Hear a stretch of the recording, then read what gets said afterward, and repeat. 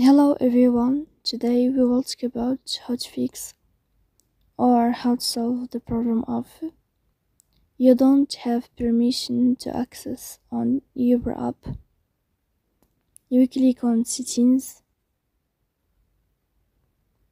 In this page you can click on apps, default apps, app settings. And above you can search about Uber app and you will enter. Then you can click on first stop and you can click OK. After that you will enter to the window of storage. Here you can click on clear cache.